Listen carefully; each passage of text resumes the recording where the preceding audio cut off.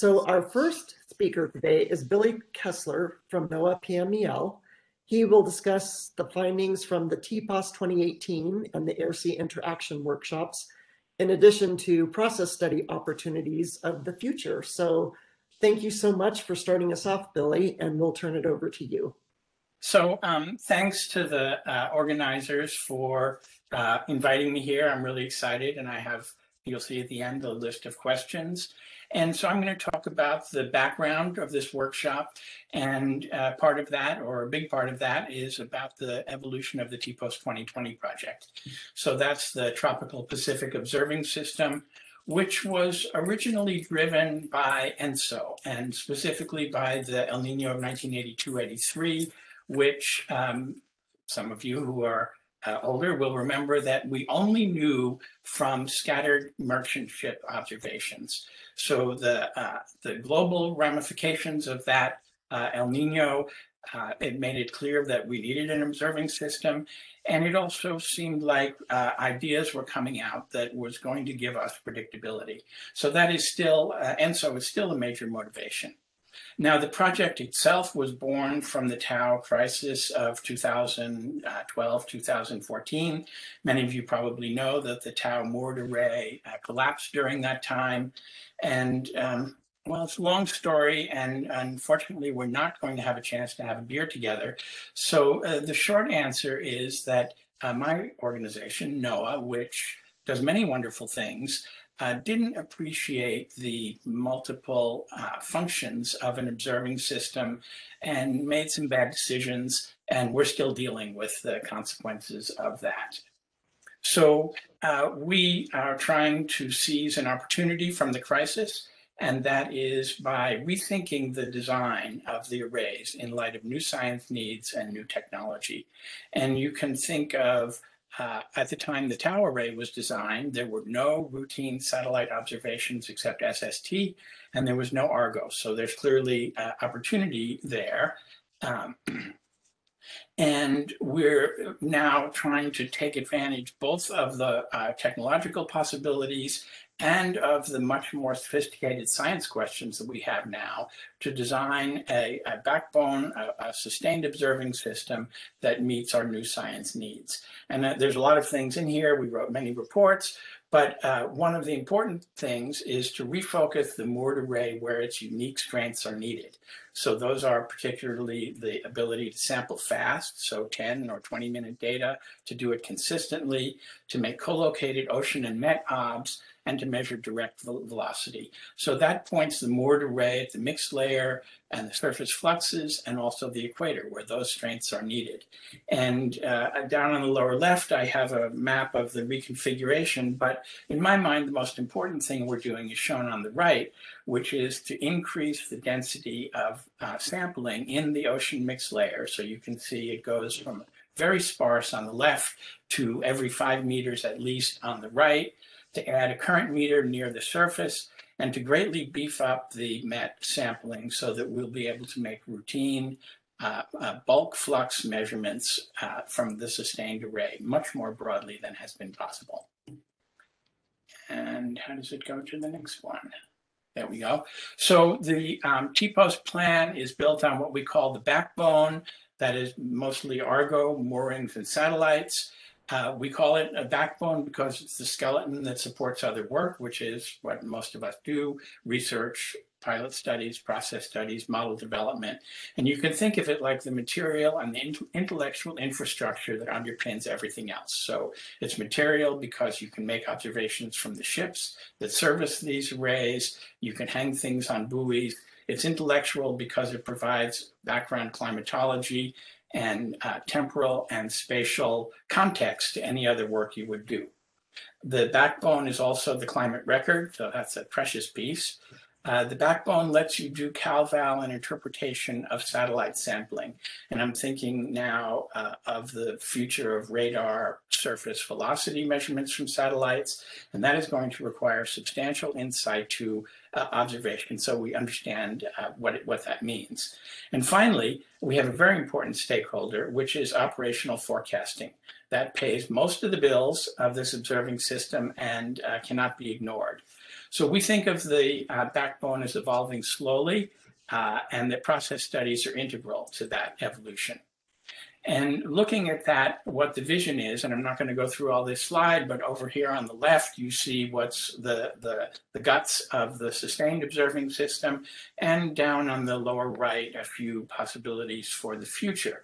But I really want to point you to the orange text with that orange arrow pointing at it, which brings out the importance of modeling. So there are 2 points. The first is that these very diverse sampling technologies have sampling characteristics that are very hard to put together. And so individual scientists, most of us here, probably use their particular instrument.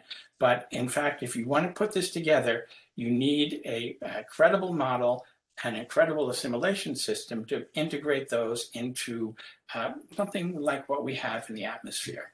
And the second is that although we might use our individual instruments, in fact, TPOS data reaches our stakeholders primarily as the output of an assimilation. So for both those reasons, the models are really crucial. They add a tremendous amount of value, that the observations are more than the sum of their parts. So we had 2 previous workshops, the first in 2018. I'll talk about that on the next slide. In May of 2019, we had a workshop, Atmospheric Convection and Air-Sea Interaction, that focused on precipitation controls over the warm pool. And so this is the whole slew of processes by which organized convection in the atmosphere affects the ocean, which then affects the atmosphere again, and that whole zoo of processes. That workshop was highly motivated to look at the MJO and to understand the MJO, and that remains a very important piece of what we're doing. It talked about boundary layer interactions and their effects on the large scale, and this is stuff that you're going to hear about a lot during this week. And it concluded recommending a supersite mooring that would anchor process studies. Now, the bridging workshop was really focused by 2 process studies that had bubbled up over the preceding few years from the community itself. And those were the PUMP, which is Pacific Upwelling and Mixing Physics, that pinpoints the cold tongue and the upwelling and mixing above the equatorial undercurrent. So these are things that are the communication between the surface and the fluxes and the thermocline that contains the ocean memory. It's modulated on diurnal time scales, tropical instability waves, the annual cycle, interannual, and probably longer than that, and is trying to be realistic about how that communication occurs, how the ocean memory is felt by the atmosphere and vice versa. The other process study is called the Eastern Edge of the Warm Pool, and that's looking at how as the warm pool moves east and west, how that tremendous heat source in the atmosphere then modulates or modifies the winds above it, which then contribute to further motion of the warm pool. Again, it focuses on the MJO and the many processes, and they're illustrated down here on the lower right, of the short vertical scales in the warm pool. So these are you have fresh puddles, you have hot spots, and you have short zonal jets at the surface. You have interleaving. There's a whole variety of processes that have short vertical scales, but rectify into the SST. And if you were to... about 90 seconds for your talk, just to let you know. Very good. I'm close to it. Okay, so the shorter version of these 2 studies is, let's get serious. Our models are ready to take observational guidance and be more realistic. And I'll give one example from PUMP, that we have a simple idea of shallow thermocline equals cool SST, and that enabled building the delayed oscillator and really an understanding of how ENSO works. But it's arm wavy as hell, and we think we are ready to be serious, and we have the models to do it. So, final slide. what I hope for from this workshop or from the TPOS 2020 point of view is two things. One is to get closer to defining the process work that will guide the future evolution of the backbone. And especially that's true because of how much we depend on advancing our models. And finally, and I'm not going to read this list to you, we have some important issues that remain fuzzy. And what I'll be listening for in the next few days is these kind of questions. And I hope now I can leave them up here and maybe people will help me discuss them. Thank you. Okay, thank you very much, Billy. So while we're waiting, Billy, I'm going to just ask you a general question as to what types of process studies do you feel would be appropriate for either one of the follow-on studies that have been going on for the last couple of years, pump or the warm pool extension? Well, to me, the really big issue is the mixing, the vertical mixing. And I think of the equatorial undercurrent and the shear between the undercurrent and the south equatorial current that flows westward above it, that mean background shear and the marginal instability state is conducive. It's a low Richardson number, and it makes that mixing possible. And somehow we know that is a key piece of the communication. It's kind of illustrated in this picture from Jim Moom on the left. And to me, that's the thing that, first of all, we don't know very well. And second of all, that we're in a position to implement those in models. So that's one thing I would suggest.